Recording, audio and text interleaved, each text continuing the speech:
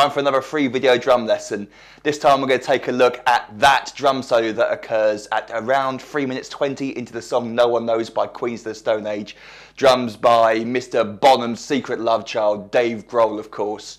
And you can get the free drum notation for this drum solo from my website. Just click the link beneath this video and you'll be taken to the web page on my website where you'll be able to download the free PDF music. You can also check out the other video drum lesson that I've done on another part of this song, the other miniature drum solo that occurs earlier on in the song. There'll be a link here which you can click on. And if you appreciate this video, please do share and like it. Join me on Facebook as well. But right now, let's crack on with the lesson. So we're feeding the whole drum solo in eighth note triplets. There are 4 beats to the bar, and each of those 4 beats is split up into 3 eighth note triplet notes. 1 triplet, 2 triplet, 3 triplet, 4 triplet. 3 notes per beat. And the tempo is around 171 BPM, so we've got this sort of tempo. 1 triplet, 2 triplet, 3 triplet, 4 triplet, 1 triplet, 2 triplet, 3 triplet, 4 triplet. So relatively fast, and what Dave does is he plays his bass drum all the way through on all 4 beats of those, on all 4 beats. So we get 1 triplet, 2 triplet, 3 triplet, 4 triplet, da, da, da, da. Dave's bass drum foot is playing all the way through on the quarter notes. The sticking isn't complicated. What makes it complicated is the dynamics. We're just playing right, left, right, left, right, left, pretty much all the way through, just single strokes through triplets. But it's the dynamics, the loud and quiet notes, the accents and the ghost notes that make it sound like Dave Grohl. And that's certainly what I worked on the most when I was learning this drum solo, was trying to get those dynamics to sound nice. It's okay getting the right drums in, but if you don't get the correct accents and ghost notes, loud and quiet notes, it doesn't sound like the way Dave plays it. So let's take a look at bar 1 first. What we're going to do is we're going to leave out the bass drum foot. We're going to play all the notes on the snare drum just to keep it nice and simple to start off with. So for bar 1, we're simply playing beats 1, 2, 3 up to beat 4 as triplets. 1 triplet, 2 triplet, 3 triplet, 4. And beat 4 happens to be the left hand, ends on the left hand. Starts with the right, ends with the left. 1 triplet, 2 triplet, 3 triplet, 4. 1 triplet, 2 triplet, 3 triplet, 4. And of course you might want to practice that as well, being able to play alternating singles on one drum with the bass drum being played every 3rd note. You work out that your right hand comes down with the first note, your left hand comes down with the second grouping of 3, and then right, left, it alternates. Right, left. So practice getting that smooth and comfortable first. So you're going to help you with this. So let's now look at the dynamics. So what we're doing for beat 1 is we're playing the 1st and the 3rd note loudly, and the 2nd note, the left hand, happens to be, is written in brackets on the notation. That's played quietly. So we get 1 triplet, right, left, right. Now we can leave out that left hand, which we'll go over in a second, but for now we'll keep it in. Right, left, right. And then for beat 2, the first 2 notes of beat 2 and the trip of the triplets, are played quietly also. And that happens to fall down with the left hand. So we get 2 left, right, played quietly, and then the rest of the notes up to beat 4 are played at a normal loud volume. So we come back in with the normal loud notes with the left hand, and the last 5 notes are played at a normal volume. Left, right, left. So let me play that slowly for you. It sounds like this. 1 triplet, 2 triplet, 3 triplet, 4. 1 triplet, 2 triplet, 3 triplet, 4. 1 triplet, 2 triplet, 3 triplet, 4. 1 triplet, 2 triplet.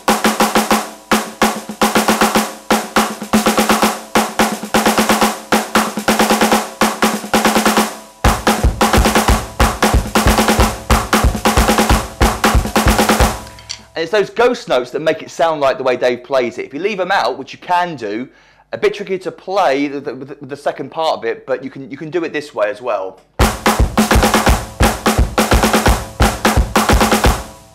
Doesn't sound quite the same though. But certainly that second ghost note on the lut of beat 1, the left hand, the first ghost note that's played, that's the one you can certainly leave out if you find it a little bit too tricky and just play.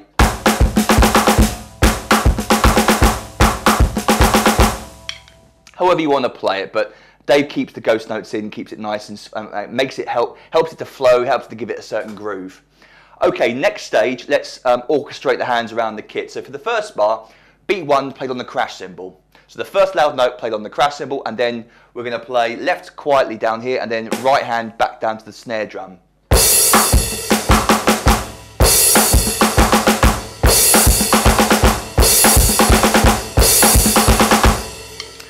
And then finally what Dave does is he moves the last 2 notes, the lut of beat 3 and the 4, up to the high tom. So we actually get this.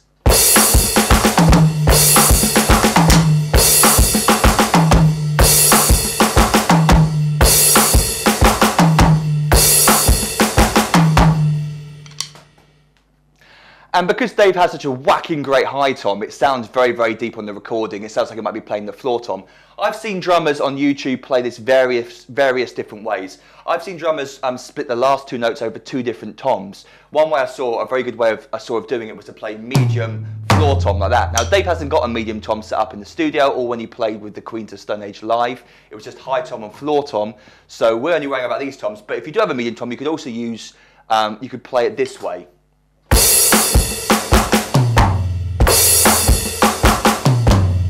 You do end up crossing your hands over a little bit. It doesn't feel as comfortable for me, and that's certainly not the way Dave plays it. Dave does actually play it on one high tom because the second of those high tom notes on beat 4 is falling with the bass drum underneath. It sounds a bit deeper, so you actually get this da-da effect, but on the recording it's definitely just the one drum he uses, and you can see him do it live as well.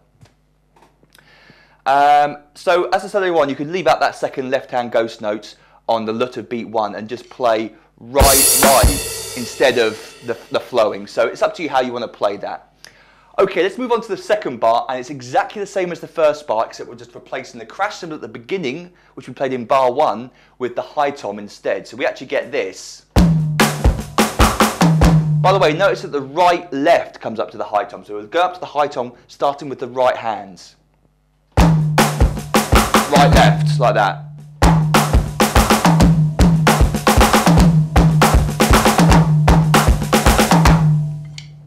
On to bar 3, and we've got basically beat 1 and 2 of the previous two bars repeated twice. So we get two groupings of 6 notes. The first note is played on the high tom, and Dave naturally makes the second note of the 6 slightly quiet. The left hand is played ghosted again. So we actually get not quite as strict as written on the notation. You don't have to literally go loud, quiet, then loud, loud, loud, loud. But it kind of builds up in volume. It's a feel that Dave has for this part of the solo. It's using like crescendos and decrescendos and all that good stuff. And he's sort of using dynamics and feel to make it flow. So it kind of gets it gets louder towards the end of beat 2 and then louder again towards the end of beat 4. So we actually get this.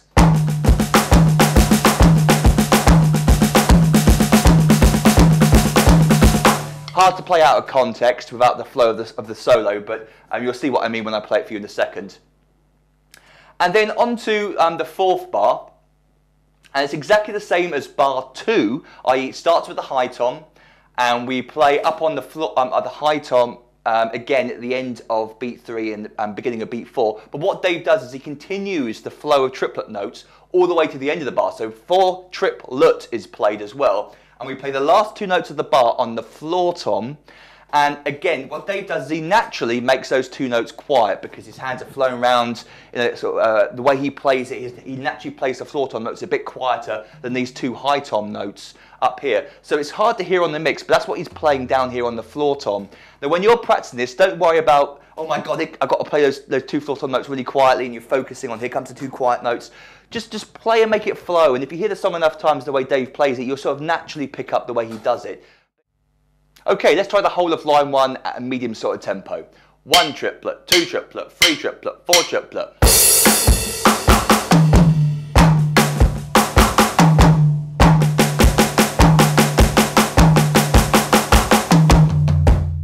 Bit faster now. 1, 2, 3, 4.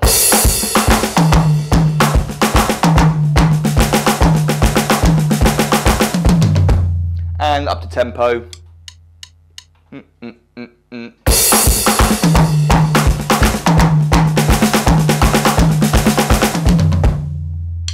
Something like that. Okay, let's take a look at line 2 now.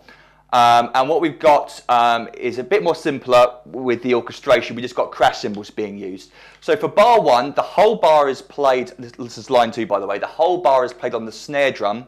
1 triplet, 2 triplet, 3 triplet, 4 triplet, apart from the first note with the right hand played with the crash cymbal. So we actually get 1 triplet, 2 triplet, 3 triplet, 4 triplet, 1 triplet, 2 triplet, 3 triplet, 4 triplet, 1 triplet, 2 triplet, 3 triplet, 4. 1, 2, 3, 4. 1, 2, 3, 4. 1, 2, 3, 4. You can use either crash cymbal. Excuse me, doesn't really matter. And Dave, again, naturally makes that second note slightly quieter, the LUT of beat 1, and it sort of builds up in volume towards the end of the bar. So we get something like this.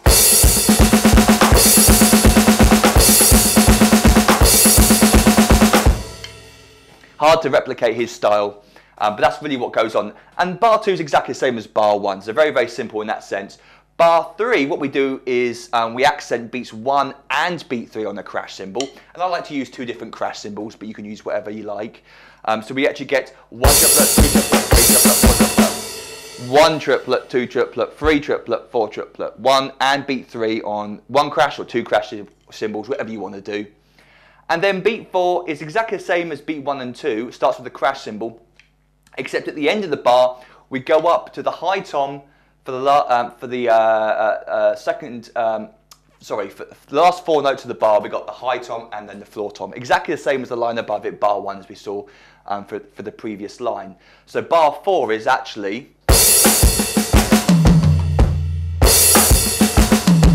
And you don't really naturally accent that third note of beat 1. You just kind of build it up in volume. Like that. So now let me play for you the whole of line 2 at a medium tempo. 1 triplet, 2 triplet, 3 triplet, 4 triplet.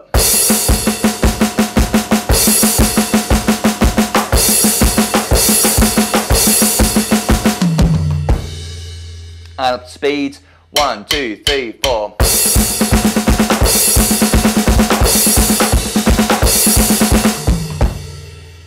Like that. Okay, on to line 3. And what I've done is I've split up the last line of the solo, the last 4 bars of the solo over 2 lines. So line 3 is actually just 2 bars long. And we get this alternating triplet crash cymbal effect. So again, remember the bass drum's going on all 4 notes of the bar. And what Dave does is he alternates the crash cymbals on the first note, beat 1 with the right hand, and then the single stroke continues, and then the left hand naturally moves up to the second crash cymbal on beat 2, and then the right hand for the third crash cymbal on beat 3, and then the rest of beat 4 is played on the snare drum. So we actually get this: 1 triplet, 2 triplet, 3 triplet, 4 triplet, 1 triplet, 2 triplet, 3 triplet, 4 triplet, right, left, right, right, left, right.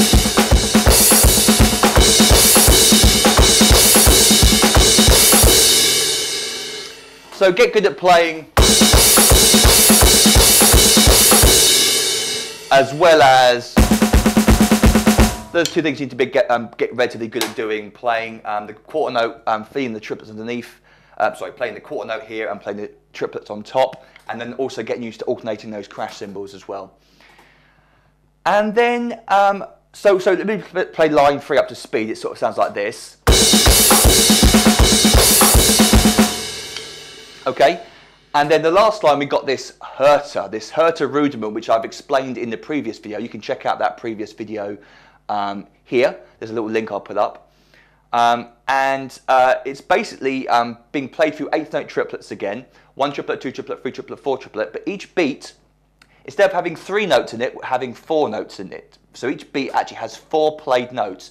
We're counting 3 notes per beat. But what we're doing is we're doubling up the first note, the 1 and the 2 and the 3 of each beat, into 2 notes in the same space. So get good at counting 1 triplet, 2 triplet, and doubling up the first note. 1 triplet, 2 triplet, 3 triplet, 4 triplet. You could also count it, instead of 1, 2, 3, 1, 2, 3, you can count 1 and 2, 3, 1 and 2, 3, 1 and 2, 3, 1 and 2, 3. And the sticking Dave uses is right, left, 1 and 2, 3, 1 and 2, 3, 1 and 2, 3, 1 and 2, 3.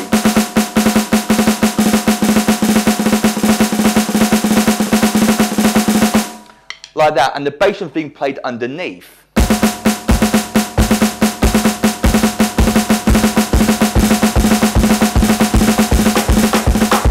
So you might want to practice that quite a bit, because that's a little lick that takes a little bit of practice. But the counting is really important. Make sure you feel those notes correctly. 1 and 2, 3, 1 and 2, 3.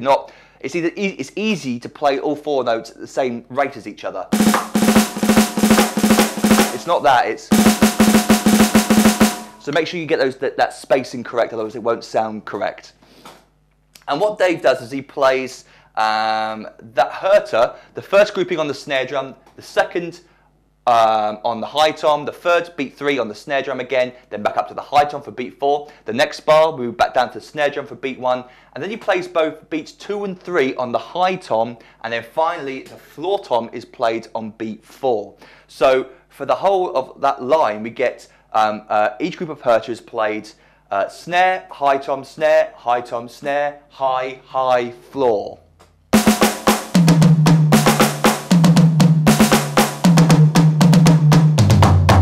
With the bass drum underneath.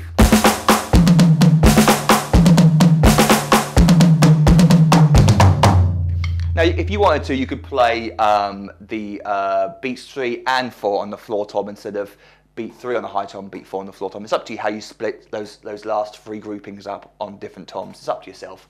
Try that a bit faster.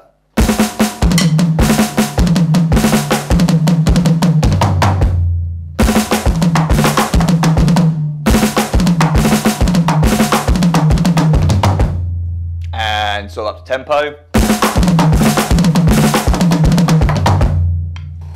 That's sort of how it sounds, isn't it? And then the final thing we got to do is be able to hit the crash cymbal at the end of that on beat 1 of the next bar and choke it. So we're going to hit the crash cymbal with your right hand and choke with your left, or sometimes what I like to do is right, choke with the same hands. So you get, you don't get two bass drum notes. You get a right hand strike, and then with the same hand you go to choke it, grab it to stop it from ringing. So the last 3 lines sound like this, up to speed. Well, let's do it at medium speed to start off with. 1, 2, 3, 4.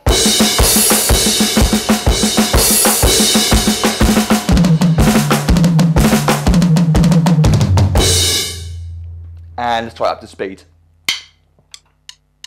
1, 2, 3, 4.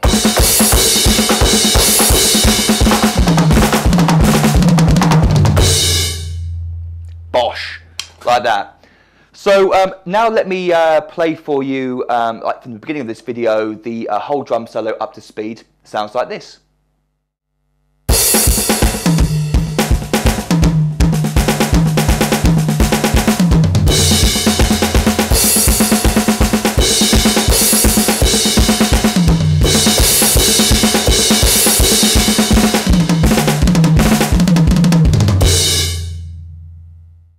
Cool beans. Well, I hope you found that enjoyable. I certainly did. That was a great little fun video lesson for me to record for you guys. I've been meaning to do that for a long time. Again, if you appreciate this video, please like and share this video with others that you may think may be interested. Please go to my Facebook page, subscribe, or like my page, subscribe to my YouTube channel. You can check out my website and find hundreds of video drum lessons, a lot of free video drum lessons as well, but you can also download and purchase whole song tutorials, and plus also do check out my Drum Masters video song pack, which is 6 DVDs worth of videos, charts, ebooks, just a whole bunch of goodies, and currently on a discounted price for this Christmas. So make sure you do check that out and order relatively soon before Christmas, so I've got time to deliver it to you. Thanks very much for watching this video. Until next time, happy drumming.